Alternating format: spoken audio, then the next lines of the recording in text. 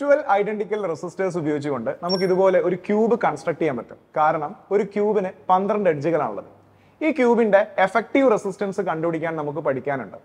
ക്യൂബിന്റെ effective റെസിസ്റ്റൻസിന്റെ 3 കേസിലുള്ള equations ആണ് നമുക്ക് പഠിക്കാനുള്ളത്. സോ നമുക്ക് നോക്കാം ഏതൊക്കെയാണ് ആ കേസ് എന്ന്. Situation 1, effective resistance across the ends of N edge. ഒരു എഡ്ജിന്റെ ഒരറ്റത്തൂടെ കറണ്ട് എൻ്റർ ചെയ്യുന്നു, ആ കറണ്ട് സ്പ്ലിറ്റ് ചെയ്യുന്നു, രണ്ടാമത്തെ എൻഡിൽ കറണ്ട് ജോയിൻ ചെയ്യുന്നു. ഈ സിറ്റുവേഷനിൽ വരുന്ന എഫക്റ്റീവ് റെസിസ്റ്റൻസിന്റെ ഇക്വേഷൻ ആണ് കേസ് 1.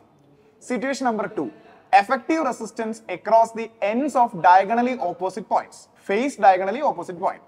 ഫേസിന്റെ ഡയഗണലി ഓപ്പോസിറ്റ് പോയിന്റ് ആയ ഒരു എൻഡിലൂടെ കറണ്ട് എൻ്റർ ചെയ്യുന്നു, കറണ്ട് സ്പ്ലിറ്റ് ചെയ്യുന്നു, രണ്ടാമത്തെ എൻഡിൽ കറണ്ട് ജോയിൻ ചെയ്യുന്നു. ഈ രണ്ട് പോയിന്റുകൾക്ക് അക്രോസ് ഉള്ള എഫക്റ്റീവ് റെസിസ്റ്റൻസിന്റെ ഇക്വേഷൻ ആണ് കേസ് 2.